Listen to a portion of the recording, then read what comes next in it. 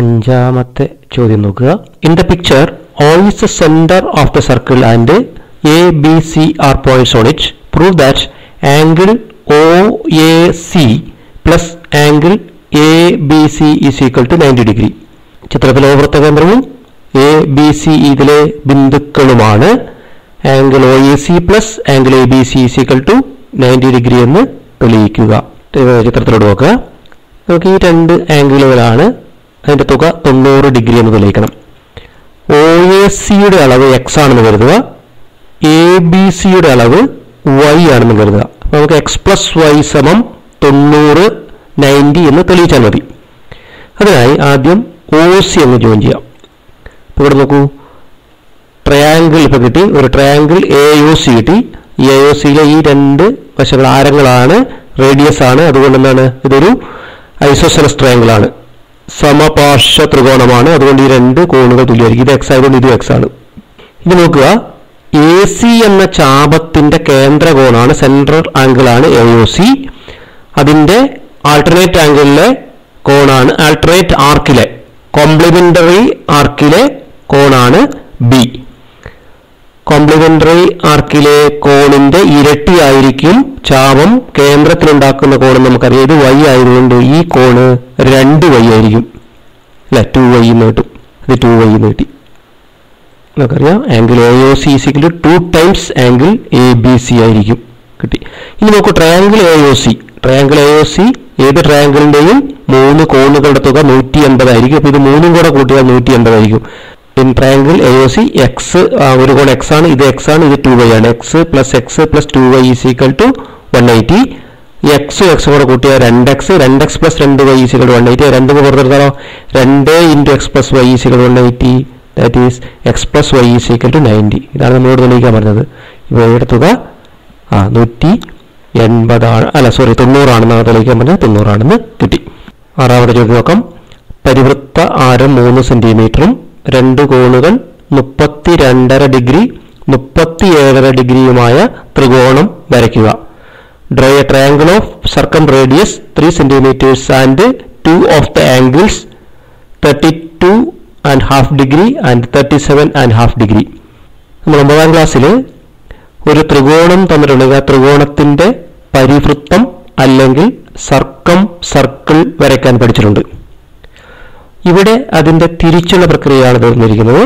സർക്കം radius തന്നിട്ടുണ്ടെങ്കിൽ സർക്കം റേഡിയസും 2 കോണുകളുടെ അളവുകളും തന്നാൽ ഒരു ത്രികോണം വരയ്ക്കുക.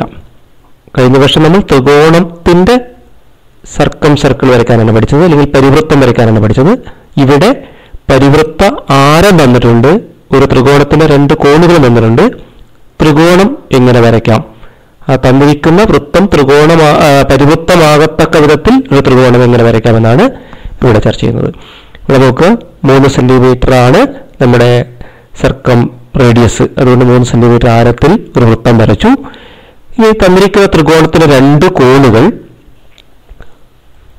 ഒന്ന് 32.5 മറ്റേ 37.5 32.5 37.5 ആണ്.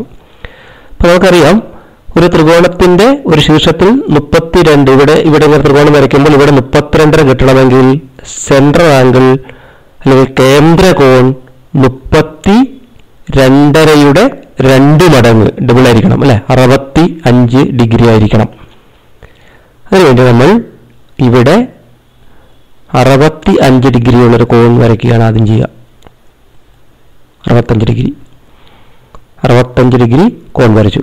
ഇനി ഇവിടെ ഏത് ബിന്ദു എടുത്തു കഴിഞ്ഞിട്ട് ബിന്ദുവായിട്ട് യോജിപ്പിച്ചാൽ ഇവിടെ 32.5 കിട്ടും. ഇനി അടുത്ത കോണ് 37.5 മൂന്നാമത്തെ കോണത്തിനെ നമുക്ക് നോക്കാം. മൂന്നാമത്തെ കോണിന്റെ അളവ് 110 ഡിഗ്രിയാണ്. 180 നിന്നും 32.5യും 37.5യും മൂന്നാമത്തെ കോണ് കിട്ടാൻ 180 നിന്ന് തന്നിരിക്കുന്ന 2 കോണുകളുടെ തുക കുറച്ചാൽ മതി. 180 മൈനസ് 32 പ്ലസ് 37 നമുക്ക് 110 എന്ന് കിട്ടും. ഇവിടെ കോൺ 32-ക്കെതിരെയുള്ള വശം ഇവിടെ AB ആണ്. ഇപ്പോൾ ഒരു വശം കിട്ടി, ത്രികോണത്തിന് ഒരു വശം കിട്ടി. ഇനി നമുക്ക് ഒരു കോണ് കൂടെ വരയ്ക്കാം. ഇവിടെ 110 ഡിഗ്രി, ഈ ഒരു വശവുമായിട്ടൊരു 110 ഡിഗ്രി കോൺ ഉണ്ടാക്കാൻ പറ്റും കണ്ട 110 ഡിഗ്രി കോണുണ്ടാക്കി, 110 ഡിഗ്രി കോണുണ്ടാക്കി. പിന്നെ ഈ വശങ്ങളെ തന്നെ ജോയിൻ ചെയ്യുക.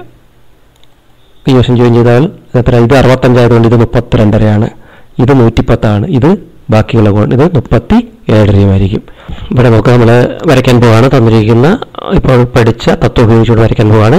ആദ്യം 3 സെൻറ്റിമീറ്റർ ആരമുള്ള ഒരു വൃത്തമാണ് വരച്ചിരിക്കുന്നത്. ഇതിൻ്റെ ആരം രേഖപ്പെടുത്തി 3 സെൻറ്റിമീറ്റർ ആരം. ഇനി ഇവിടെ ആരവുമായിട്ട് 65 ഡിഗ്രി വരുന്ന ഒരു കോൺ ഉണ്ടാക്കാൻ പോവാണ്. നമുക്ക് 50, 60, 65 ഇവിടെ വരെ വരിക.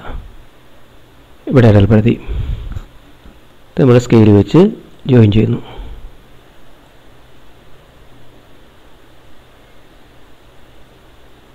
ഈ കോണിപ്പോൾ 65 ഡിഗ്രിയാണ്.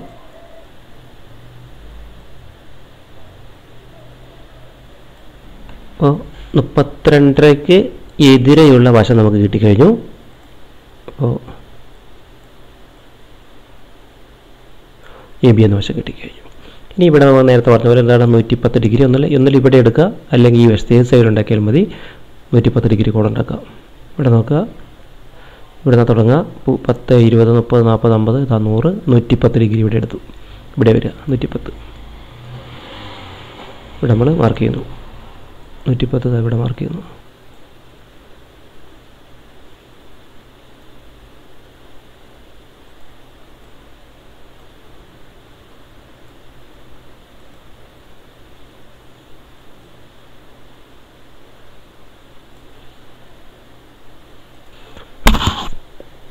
ഇപ്പോൾ നോക്കുക, ഈ കോണ് ഇതിൻ്റെ പകുതി ആയിരിക്കും. 65ൻ്റെ പകുതി 32 ആയിരിക്കും. ഇതിപ്പോൾ നമ്മളറിയാം 110 ആയിരിക്കും. ഈ കോണ് 37.5 ആയിരിക്കും. ഇപ്പോൾ തന്നിരിക്കുന്ന അളവിലുള്ള ഒരു ത്രികോണം ഇവിടെ പൂർത്തിയായി. ഈ ത്രികോണത്തിൻ്റെ പ്രത്യേകതകൾ നോക്കുക. ഇതൊരു അബ്റ്റ്യൂസ് ട്രയാങ്കിളാണ്. ഇതിൻ്റെ ഒരു കോണ് 90-ൽ കൂടുതലാണ്. അതുകൊണ്ട് ഇതിൻ്റെ വൃത്തകേന്ദ്രം നോക്കുക, ത്രികോണത്തിൻ്റെ പുറത്താണ്. ഇതൊക്കെ കഴിഞ്ഞ വർഷം പഠിച്ച കാര്യങ്ങളാണ്, ഇതുകൂടി ഓർക്കുക. 7ാമത് ചോദ്യം. In the picture AB and CD are mutually perpendicular chords of the circle. Prove that the arcs APC and BQD joined together would make half the circle എന്നാണ് തെളിയിക്കേണ്ടത്. ചിത്രത്തിൽ ABCD പരസ്പരം ലംബമായ ഞാണുകളാണ്. APC BQD എന്ന ഞാണുകൾ ചേർത്ത് വെച്ചാൽ വൃത്തത്തിന്റെ പകുതിയാകും എന്ന് തെളിയിക്കുക. നമുക്കറിയാം ഇവിടെ 2 ചാപങ്ങളുണ്ട്. APC, ഇതാണ് APC, ഇതാണ് BQD. ഈ 2 ചാപങ്ങൾ ചേർത്ത് വെച്ചാൽ ഒരു അർദ്ധവൃത്തമാകുമെന്നാണ് തെളിയിക്കേണ്ടത്. നമുക്കറിയാം 2 ചാപങ്ങൾ ചേർത്ത് വെച്ചാൽ അർദ്ധവൃത്തമാകുമെന്ന് തെളിയിക്കാൻ വേണ്ടിയിട്ട് അവയുടെ കേന്ദ്ര കോണുകളുടെ തുക 180 ആണെന്ന് തെളിയിച്ചാൽ മതി. നമുക്കറിയാം അർദ്ധവൃത്തത്തിന്റെ കേന്ദ്ര കോൺ 180 ഒരു വൃത്തമാകുമ്പോൾ 360 അർദ്ധവൃത്തത്തിന് അതിന്റെ കേന്ദ്രകോൺ 180 എന്ന് നമ്മൾ പഠിച്ചിട്ടുണ്ട്. അപ്പോൾ 2 ചാപങ്ങൾ ചേർത്ത് വെച്ചാൽ അർദ്ധവൃത്തമാകും അല്ലെങ്കിൽ സെമി സർക്കിളാകും എന്നതിന് പകരം അവയുടെ സെന്റർ ആംഗിളുകളുടെ തുക 180 ആണെന്ന് തെളിയിച്ചാൽ മതി. Some of the centre angles of these arc is equal to 180 എന്ന് തെളിയിച്ചാൽ മതി. നോക്കൂ, ഇവിടെ ABയും CDയും, ഇവിടെ ABCD എന്നീ 2 കോഡുകൾ ABCD പരസ്പരം ലംബമാണെങ്കിൽ മ്യൂച്വലി പെർപെൻഡിക്കുലർ ആണ്. അതുകൊണ്ട് ഈ കോൺ 90 ഡിഗ്രിയാണ്. ഇനി നമുക്ക് നോക്കാം, APC എന്ന ചാപം ഈ AD ജോയിൻ ചെയ്ത് കഴിഞ്ഞപ്പോൾ ഇവിടെ ഒരു ട്രയാങ്കിൾ കിട്ടി. നോക്കൂ, APC എന്ന ഈ ആർക്കിന്റെ കോംപ്ലിമെന്ററി ആർക്കാണ് ഈ ബാക്കി ഭാഗം അല്ലെ. Complementary ആർക്കിലൊരു ബിന്ദുവാണ് D. അപ്പോൾ APC എന്ന ആർക്ക് ഡിയിലുണ്ടാക്കുന്ന കോണാണ് ADC. അതേപോലെ APC അതിന്റെ സെന്ററിൽ അല്ലെങ്കിൽ കേന്ദ്രത്തിൽ ഉണ്ടാക്കുന്ന കോണാണ് AI കോണ്. ഇതിന്റെ അളവ് X ആണെന്ന് വിചാരിക്കുക. ഇത് X ആണെന്ന് കരുതുക. അങ്ങനെയാണെങ്കിൽ ഈ കോൺ എത്ര ആയിരിക്കും? അതിന്റെ നേരെ പകുതി ആയിരിക്കും, X/2 ആയിരിക്കും. ഈ കോണ് X/2 ആയിരിക്കും. അപ്പോൾ ഈ ഒരു കോൺ കിട്ടി. X/2 കിട്ടാനുള്ള കാരണം എന്താണ്? APC കേന്ദ്രത്തിലുണ്ടാക്കുന്ന കോൺ സെന്ററിൽ സർക്കിളിന്റെ സെന്റർ ഓഫ് ദ സർക്കിൾ അല്ലെ സെന്ററിൽ ഉണ്ടാക്കുന്ന കോൺ എക്സ് ആയതുകൊണ്ട് അതിന്റെ പകുതിയായിരിക്കും കോംപ്ലിമെന്ററി ആർക്കിൽ അല്ലെങ്കിൽ മറുചാപത്തിൽ കോംപ്ലിമെന്ററി ആർക്കിൽ അല്ലെങ്കിൽ മറുചാപത്തിൽ ഉണ്ടാക്കുന്ന കോൺ അത് x/2 ആയിരിക്കും. ഇതുപോലെ തന്നെ ഇനി BQD നോക്കാം. BQD ഇതാണ് BQD. ഇവിടെ നിന്നിട്ട് ഇവിടം വരെ BQD എന്ന ആർക്കാണിത്. അതിന്റെ മറുചാപത്തിലെ അല്ലെങ്കിൽ കോംപ്ലിമെന്ററി ആർക്കിലെ ഒരു പോയിന്റാണ് എയിൽ ഉണ്ടാക്കുന്ന കോണാണ് BAD. ഈ BADയുടെ അളവ് BQD അതിന്റെ കേന്ദ്രത്തിലുണ്ടാക്കുന്ന കോണിന്റെ പകുതിയായിരിക്കും. ഇപ്പൊ കേന്ദ്രത്തിലുണ്ടാക്കുന്ന കോണ് y ആണെങ്കിൽ ഈ കോണത്തിലായിരിക്കും y/2 ആയിരിക്കും അല്ലെ. ഇത് y/2 ഉണ്ടോ, ഈ കോണ് y/2 ആയിരിക്കും. ഇപ്പൊ ഈ ട്രയാങ്കിളിലെ 3 കോണുകൾ കിട്ടി. നോക്കൂ, AED എന്ന ട്രയാങ്കിൾ ഇത് 90 ഡിഗ്രി ആണ്. ഒരു ട്രയാങ്കിളിന്റെ 3 കോണുകളുടെ തുക 90 ആണ്. അതിൽ ഇത് 90 ആയി കഴിഞ്ഞു. അപ്പൊ ഇത് രണ്ടും കൂടെ കൂട്ടിയാൽ 90 കിട്ടും. അപ്പൊ x/2ഉം y/2ഉം കൂടെ കൂട്ടിയാൽ 90 കിട്ടും മനസ്സിലായി. അതായത് in triangle AED angle ADE plus angle EAD, അതായത് ഈ രണ്ട് ആംഗിളുകൾ കൂട്ടിയാൽ 90 ഡിഗ്രി കിട്ടും. അതായത് x/2 y/2 കൂടെ കൂട്ടിയാൽ 90 കിട്ടും. അല്ലെങ്കിൽ x പ്ലസ് y/2 കൂട്ടിയാൽ 90 കിട്ടും. അല്ലെങ്കിൽ x പ്ലസ് y എന്ന് പറഞ്ഞാൽ എത്രയായിരിക്കും, അതിന് ഇരട്ടിയായിരിക്കും, 180 കിട്ടും. അപ്പൊ ഈ ചാപത്തിന്റെ കേന്ദ്രകോണിന്റെ അളവാണ് x, APCയുടെ കേന്ദ്രകോണിന്റെ അളവാണ് x നമുക്ക് നേരത്തെ കിട്ടിയല്ലേ. APCയുടെ കേന്ദ്രകോണിന്റെ അളവാണ് x, BQയുടെ കേന്ദ്രകോണിന്റെ അളവാണ് y. ഇത് രണ്ടും കൂടെ കൂട്ടിച്ചേർന്നപ്പോൾ എത്രയാണ്, 180 കിട്ടി. അതുകൊണ്ട് ഇത് രണ്ടും കൂടെ ചേർത്ത് വെച്ച് കഴിഞ്ഞിട്ടുണ്ടെങ്കിൽ നമുക്കൊരു അർദ്ധവൃത്തം കിട്ടി. ഈ പീസും കൂടി ഇവിടെ കൊണ്ടുവച്ച് കഴിഞ്ഞാലോ ഇത് ഒരു നേരെ അർദ്ധവൃത്തമായിരിക്കും. ഇവിടെ ഇങ്ങനെ വെച്ച് കഴിഞ്ഞിട്ടുണ്ടെങ്കിൽ ഇത് അർദ്ധവൃത്തമായിരിക്കും. ഇതിൽ 8ാമത്തെ ചോദ്യം നോക്കാം. In the picture, A, B, C, D are points on a circle centered at O. The lines AC and BD are extended to meet at P. The lines AD and BC intersect at Q. Prove that the angle which the small arc AB makes at O is the sum of the angles it makes at P and Q. ചിത്രത്തിൽ ABCD എന്നീ ബിന്ദുക്കൾ O കേന്ദ്രമായ വൃത്തത്തിലാണ്. AC BD എന്നീ വരകൾ നീട്ടിയത് P യിൽ കൂട്ടിമുട്ടുന്നു. AD BC എന്നീ വരകൾ Q യിൽ മുറിച്ചു കിടക്കുന്നു. AB എന്ന ചാപം ഓയിൽ ഉണ്ടാക്കുന്ന കോൺ പിയിലും ക്യൂയിലും ഉണ്ടാക്കുന്ന കോണുകളുടെ തുകയാണെന്ന് തെളിയിക്കുക. ഇതാണ് നമ്മുടെ ചോദ്യം. നോക്കാം. ഇതാണ് നമ്മുടെ ചോദ്യത്തിൽ തന്നിരിക്കുന്ന ചിത്രം. ഇവിടെ ഒരു ചാപമുണ്ട്, AB എന്ന ചാപം കണ്ടോ, ചെറിയ ചാപമാണ് AB. AB കേന്ദ്രത്തിലുണ്ടാക്കുന്ന കോൺ x ആണെന്ന് വിചാരിക്കുക. ഈ കോണ് x ആണെന്ന് വിചാരിക്കുക.